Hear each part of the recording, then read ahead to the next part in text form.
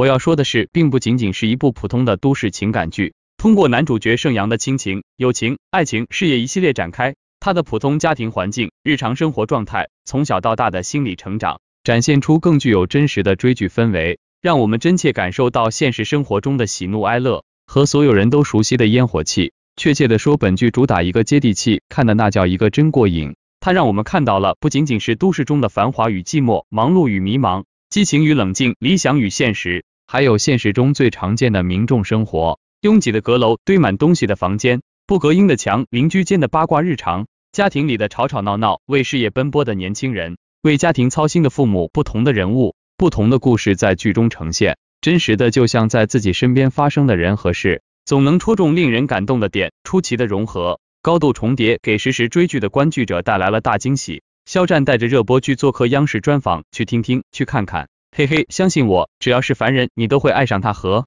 倾听肖战说，盛阳就很像我们的剧名一样，他就像一个小太阳一样，充满能量，积极向上，遇到一些困难，遇到生活中的一些难点，都迎难而上。我觉得没有人不喜欢这种人设吧，小太阳呀，所有人都喜欢。在拍这个剧的时候，我们就是想说，怎么贴近大家的生活。在家里面，我记得第一场戏是起床，怎么能让大家觉得说，就是跟每一个人起床是一样的，其实就是有故意的去设计，哈哈。盛阳起床的片段已经多次登上各大平台热搜榜，太真实了，太好看了。盛阳，我觉得他就是普通家庭长大的一个孩子，他在生活里面，他在工作里面都会遇到你会遇到的问题，工作上他遇到了年轻人都会遇到的一个问题，就是不得志，有些问题只是暂时解决不了。处理他和上司关系的时候，他有一点冲动，如果换作是我肖战的话，我不会选择这种方式，我相信可以通过自己的努力，然后证明自己的价值。肖战，你做到了，你不走歪门邪道，通过自己的不懈努力和坚持初心的本真，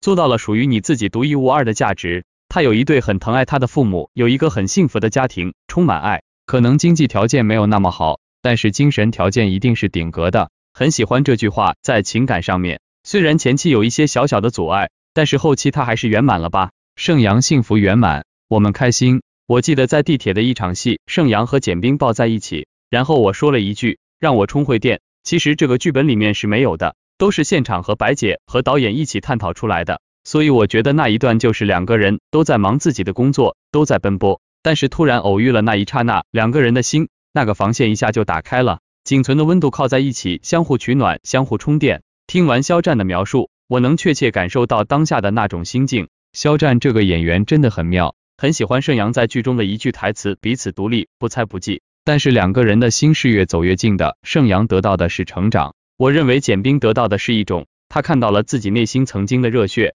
曾经年少时的那种心动，看到朝气蓬勃的盛阳，我也得到了一种曾经年少时的那种心动。我觉得拍这种偏生活流的剧，不能太多的去预设它，就是一切要从本真出发，让它贴近你的生活，不要去做很多加法做减法吧。肖战的言论可以延伸甚广，适用于每一个阶段的每一个人。对于肖战的访谈，我总是看不够，听不够，他的态度很坦然，很真诚，很有趣，他的言论毫不夸张，很贴合剧本身的意义，也很适用于现实生活。他对角色的参透和理解，似乎已经融入自己的骨血。听君一席话，胜看10遍剧，一语点醒追剧人。所以我很喜欢看他每次剧播时的专访，让我更加明白剧集传递的更深层次的精神内核，超级赞。忙碌的工作之余放松一下，好好追吧。肖战在剧中的表演更是让人眼前一亮，真实自然，随性流畅。暑期一直沉浸在玉骨遥中的我不需要抽离，直接被盛阳完全吸引，让我此时此刻再度完全沉浸在这部剧的剧情之中。欧莱雅集团发布的上半年财报中引人注目的数字183.6核时，5突然产生了一种神秘的感觉。财报显示，欧莱雅集团上半年全球销售额达到了惊人的183.6亿欧元。特别值得一提的是，财报还强调了美发产品部在6月底取得的强劲增长，尤其是在中国大陆市场表现出色。肖战作为欧莱雅染发系列产品的代言人，对该品牌业绩的增长功不可没。肖战身高匹配的数字是完美的183.6，既不多也不少。了解肖战的人都知道，他对自己身高有着执念，绝对不能差一点。欧莱雅在北亚区的销售额同比增长达到了5%的数字。肖战的生日是1005，这个日期也是他代言各大商家时财富解锁的密码。几乎所有代言商家在官方宣传中都会强调1005这个具有仪式感的时间，因此1005这个数字已经成为了肖战的专属密码。肖战踏着坎坷的人生道路，穿越迷雾，冒过危险，凭借着扎实的业务能力、高尚的品德以及超乎常人的自律和坚韧，改变了许多看似不可能的命运，创造了许多属于他自己的奇迹，最终达到了如今让众多人羡慕的地位。然而必须承认，有些人似乎是上天注定要火起来的，他们是上天眷顾的幸运儿。肖战在某种程度上的确带有一些神秘的气质。肖战已在《陈情令》中饰演魏无羡的形象在亚洲掀起了热潮，而在《王牌部队》中扮演顾一野的角色，则标志着他初步实现了转型。值得一提的是，顾一野和魏无羡的名字首字母组合为顾魏，而这正是肖战在今年爆款剧《余生，请多指教》中所扮演角色的名字。这样的巧合让人感受到宿命的存在。在肖战成为李宁品牌代言人之前，很多人都嘲笑他没有好的资源可以依靠，只能接受国内品牌的合作，似乎降低了身价。然而，当新疆棉花事件曝光后，肖战所被嘲笑的资源瞬间成为全网最受追捧的资源，许多其他明星纷纷与国外大品牌解约，转而选择国货。李宁公司以爆发的势头宣布与肖战合作，迅速登上热搜榜，令人震撼不已。2020年的数字事件深入剖析了肖战，并试图找到他的负面消息，企图将他赶出娱乐圈。然而，在一次又一次的陷害和谣言中，更凸显了肖战高尚的人品，帮助他度过了困难的10个月，赢得了更多人的信任和喜爱。从此以后，肖战的商业资源全面提升，成为真正的内娱商业王者。肖战在经历了这场人生的艰难考验后，变得更加成熟和果断。他能够将伤害的力量转化为推动自己前进的积极动力。他有能力将恶劣的环境转变为和谐，将伤害变为促进发展的力量，将绝境变为转机。这正是肖战最令人惊叹的地方。属于肖战的奇迹还会不断涌现，让我们拭目以待吧。《陈情令》改编自魏晋《风华录》，而肖战在剧中的出色演出，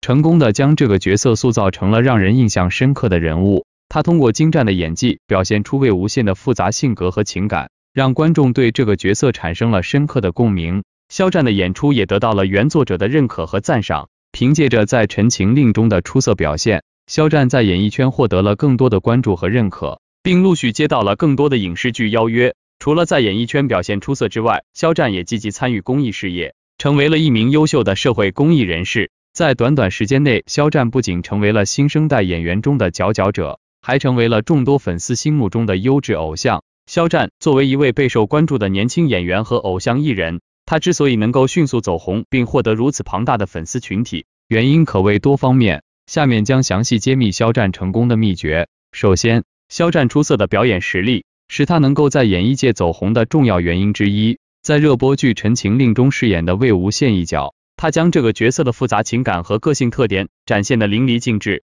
肖战凭借精湛的演技，赢得了观众的喜爱和认可。他的出色才华和专业素养为他的事业奠定了坚实的基础。其次，肖战善于利用社交媒体平台展现自己的个人魅力，并与粉丝建立紧密的联系。他积极参与社交媒体互动，分享自己的日常生活、音乐作品以及参与的综艺节目等内容。通过与粉丝的互动，他获得了更多人的关注，建立了强大的粉丝群体。此外，肖战还充分利用娱乐产业的多元化发展趋势，实现了全方位的发展。除了出色的演技，他通过歌唱、综艺节目和代言等方式进一步扩大了自己的影响力。他发布的音乐作品在音乐榜单上取得了不俗的成绩，他参与的综艺节目也备受观众喜爱。这种多元化的发展使更多的人对他产生了兴趣，并进一步推动了他事业的成功。最后，肖战在公益事业上也展现了积极的参与态度，他积极参与多项公益活动，关注社会问题并帮助弱势群体。他的公益行动得到了社会的认可和赞赏，